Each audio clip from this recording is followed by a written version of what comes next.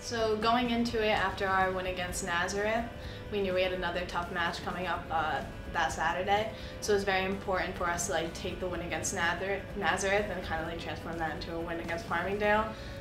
Going into it, we knew they were going to be a tough team. They were tough when we played them last year at their home field, so we know we had to like bring the heat this year.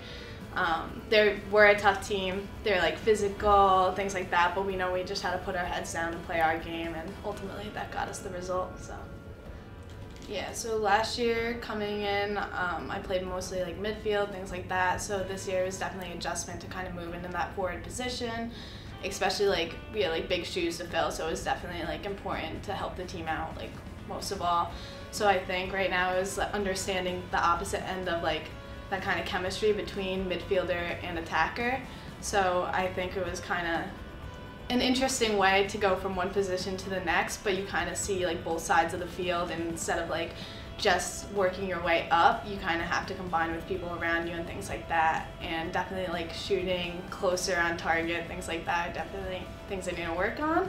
But it's like getting there, and I have to like credit Dom, lots of help up there when she's like communicating and stuff. So even if like we win like we did against Naz, it's not we can relax, we're at a good spot. It's how can we improve our game to get another win and go from there. So